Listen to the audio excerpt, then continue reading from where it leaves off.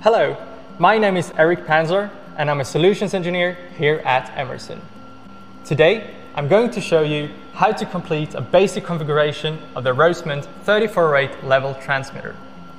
For this, you'll need a hard modem, an FDI package, and the AMS device configurator software. If you don't have the latest release of the AMS device configurator, you'll need to start by adding a device package. To add the device package, simply press the top left menu button and select Add Device Package.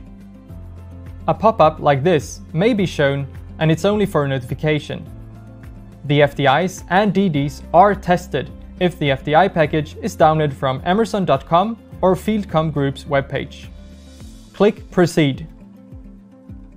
Now click on Browse and select the FDI package from your computer.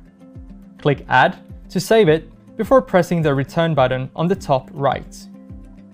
We're now ready to establish a connection with the transmitter. Connect the hard modem to the device loop.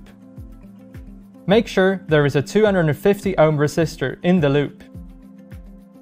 Now the Rosemount 3408 should show up in the AMS device configurator. After selecting the Rosemount 3408, you'll be greeted by the home screen. The simplest way to configure the device is through the guided setup. This is an intuitive wizard which visually highlights your parameter choices. After clicking on Guided Setup, the wizard will help you with selecting all the appropriate settings for your specific application. Simply select the setting and proceed with the Next button. And if you at any time need to go back, simply use the Back button. After completion, you'll be given a configuration summary which can be printed or saved for future access. If parameters ever need to be changed again, that can be done either through the Configure tabs or by redoing the guided setup.